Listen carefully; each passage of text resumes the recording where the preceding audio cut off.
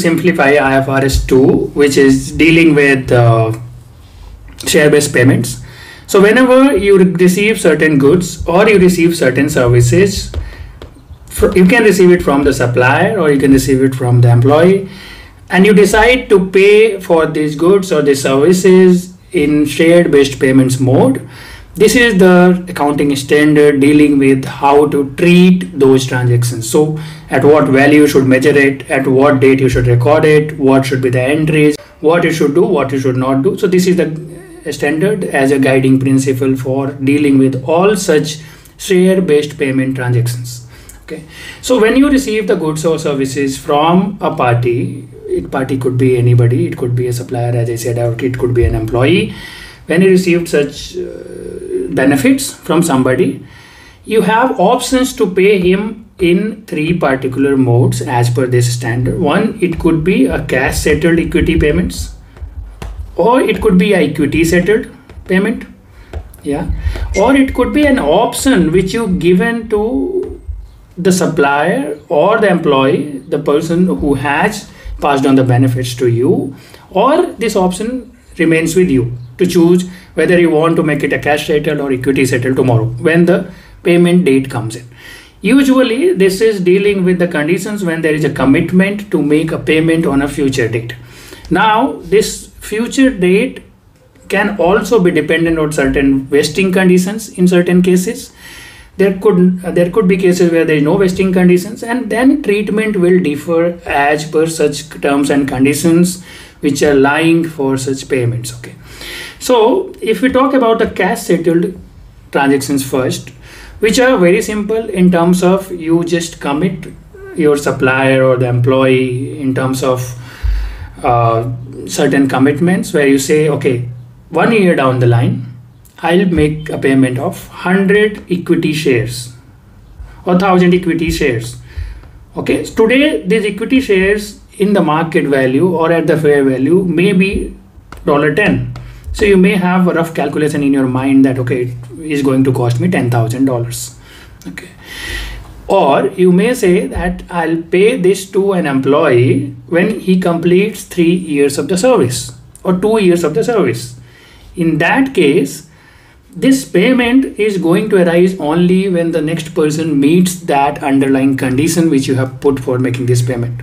Okay, so for these kind of transactions, when you come to the measurements, it always relying on the fair value of goods or the services if it can be reliably measured and it is available for at your disposal.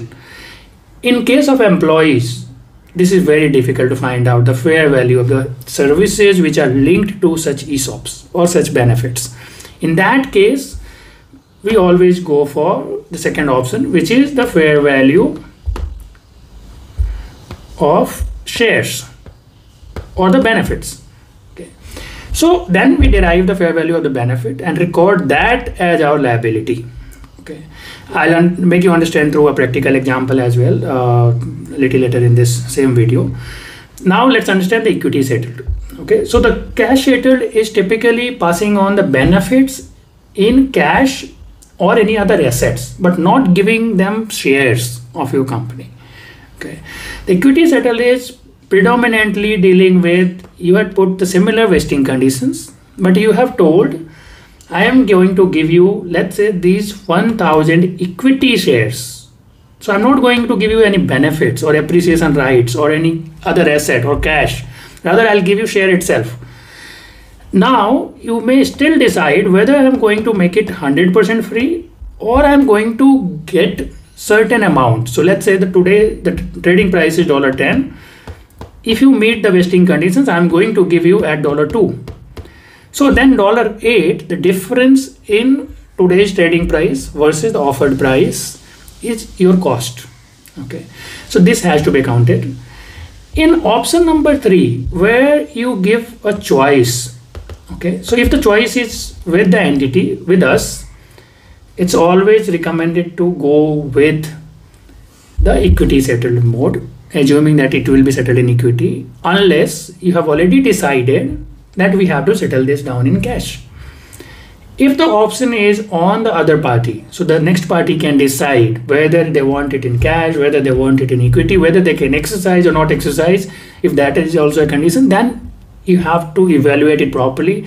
You have to record the liability as well as you have to make provisions for the capital. Yeah. So now let's make it a little simpler. Let's take a practical example where today, if I have issued 1,000 shares ESOP to an employee, okay, the market price, as we have taken in above example, is $10 per share, and the vesting condition says it has to be given in 2 years, okay, at end of year number 1, okay, and this has to be given free, okay. At end of year number 1, what will be the entry? Okay. So in this case, it's very simple that you are going to account for, since there are 2 number of years, you are going to account 50% for year 1 and 50% of year 2. So when year 1 ends and you are doing your accounting, you have to record the liability which is due as per the vesting conditions at end of year 1. So then you'll record it as the compensation expenses debit for how much amount? So if the total liability is 10,000 and only 50% is vested at end of year 1, you'll make a expense for 5,000 in year 1. So the entry will be asset account debit, asset or the expense, whatever you have got, debit $5,000 at end of year 1 to liabilities account credit if it's a cash settle. Okay, if it's a cash settled transaction, it will be liabilities account. If it is a equity settled account, then the entry will be equity account credit for this $5,000. So depending on nature of transaction, the credit account will be chosen. So this is the simple entry you make to recognize your obligation against the shared based payments at end of year 1. At end of year 2, again you will evaluate how much liability you have already booked, what is the vesting conditions, how much is met. If it was a vesting condition for a group of, let's say, 10 people, and let's say out of that 10 people, 2 people have already left who are not anymore eligible for the ESOP next year. In that case, the liability will automatically stand reduced to 80% of the total obligation. In that case, you have to only recognize the balancing amount which you are supposed to pay. Similarly, if the share prices have fluctuated heavily, if it has gone up, it has gone down, that all will make an impact if your fair value which is taken for recognizing this liability or equity impact is depending on the fair value of the shares, underlying shares, then that adjustment also you have to consider for recognizing your liability and end of the every year. Okay. So this is the overall accounting concept. Similarly, in terms of the option one, where the next party, the supplier or the employee, has an option to ask you to pay in cash, the cash settle mode, or they can ask you to pay in the equity settle mode. The rest of the treatment will remain same, but then you will understand that what exactly is the fair value of the instrument which you have given. So we'll take another example which will be helpful to understand it better. So let's say there was a group of 10 employees, okay, and they were given a share option of 1,000 shares each, okay, and the share price on that date when it was given was $10 per share. So on the date of commitment, the liability looks like 1,000 shares multiplied by 10 per share, so $10,000 for each employee, and then there are 10 employees, so it's 100,000 of overall liability. But then comes the vesting conditions in the game.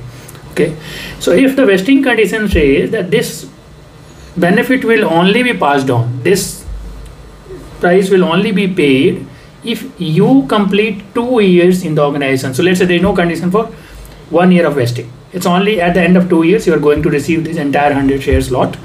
But for that you have to stay in the organization for the entire 2 years. In that case, at end of year 1, you have to evaluate if all these 10 employees to whom we have given the options are there. Answer is, let's say out of that, one person has left. So that person has lost the opportunity.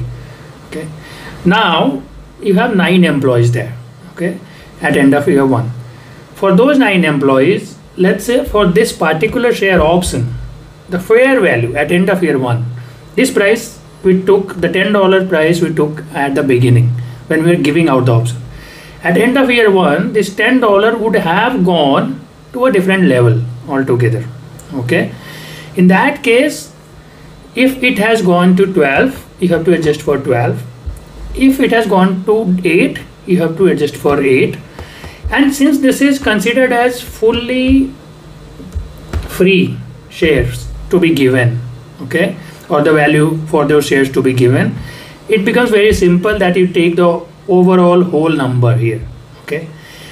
In other cases, there might be a possibility that you have given the options to employees that I will give you this share on a discounted price. Okay, so let's say the market price on the date was $10 per share, but the employees will get the shares only at paying $5 per share. So only $5 is the benefit in the second scenario. If that is the case, and this becomes a fair value for the shares in that case. Okay, if the share price itself came down to $4 per share at end of year 1, do you need to recognize any liability? Who will exercise this option? By paying $5, they will get a share which was theoretically for $10, but today it's trading at $4.